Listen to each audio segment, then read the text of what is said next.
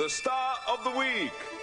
さて今週のスター・オブ・ザ・ウィークはこの人をスタジオにゲストとして迎えていますマドンナです。Hi, welcome. Nice to see you. First, congratulations on the big success. You conquer the world, right? Yeah. How do you feel being on top? I feel I'm on high. Yeah. I found out your mole is real. You haven't disclosed your real name. That is my real name. Madonna. You're from Detroit. Yeah. You're born and brought up with the rock and roll and rhythm and blues in the neighborhood. Yeah. And you wanted to be a dancer, singer? I wanted to be everything when I was a little girl. Just wanted to be a star, that's all. You wanted to be a star. When did you have the break? To be a star, you mean? Yeah, to be in this business. Nothing ever happened all at once. Everything sort of happened in spurts. Yeah. Like one thing led to the next, you know? So. What was the first thing?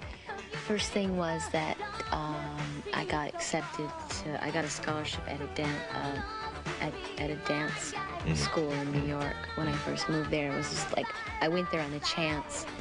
I didn't know anybody. I didn't know I was going to get into the school, and I auditioned and I got it. So that was my first big break. Yeah. And then I went to more auditions, and one thing led to the next, and more people saw me and more people discovered me. But it's real slow. Yeah. So I get little breaks all along the way. And a couple years ago, you. How did it happen? The first LP. I went through working with a series of bands and musicians, and nothing really seemed to work out right. Like, I couldn't get any record company interested in me, so I just abandoned the whole idea of working with bands and trying to get the record people to come to the club to see me. And I made a demo tape with another musician, and between the two of us, we could write and play enough instruments to do it on our own.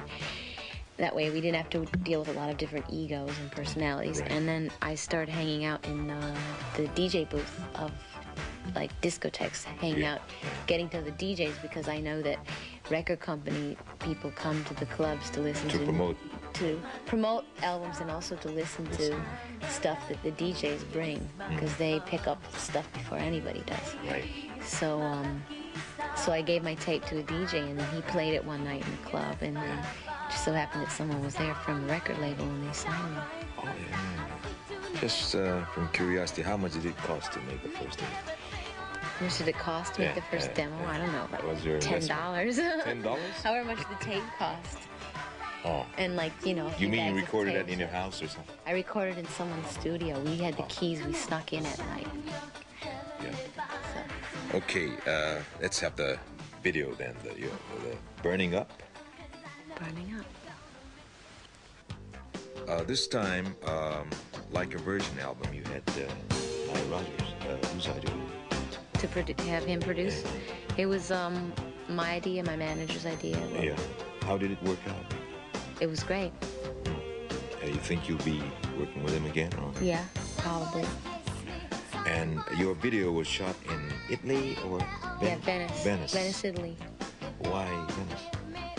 Well, the idea for the video was to base it on the story of Beauty and the Beast. And then after we decided that, then my director thought it would be nice to shoot it in Italy, because the line is the symbol of Venice. Yeah. How did you find acting? Is that fun, acting? Yes, it's very challenging. And you found any new things in the acting compared to singing and dancing? Compared to singing and dancing, I would say that acting is more, it's more demanding, because you have to be more subtle about it and more natural, whereas like singing and dancing, you can be, when you're on stage, and even when you make a rock video, you can exaggerate things more. You make things bigger than life. When you make a film, it's more believable if you're more subtle. So. Yeah, is it fun? Yeah. Isn't it tiring? Yeah, so is making videos and coming to Japan and doing lots of TV shows and, you know, rehearsing with musicians. Okay, let's get into the video. Okay. Okay. Like a virgin? Like a video? virgin. How do you like to be tagged as a sex symbol? You know, Madonna being a sex symbol. I knew that would happen to me. Oh yeah? Yeah, before I even, got really successful. Because I'm sexual, that's why. And I'm a girl, and that's the way it goes. Yeah. What's your plan as far as marriage is concerned? I haven't thought about it. You haven't thought about it? No. You like Japanese foods? I love Japanese food. Yeah. You eat them back home? Yeah. That's nice. Keep you in good shape. Yeah. Okay, thanks a lot. Thank you. Thank you, madam.